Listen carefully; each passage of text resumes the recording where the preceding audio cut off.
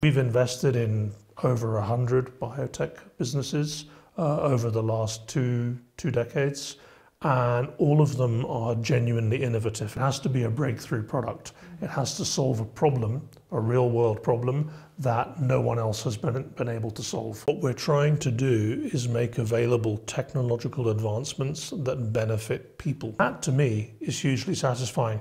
If I meet somebody who's recovered from a stroke, there's a 95% chance that the surgery they underwent was actually using a product that we created.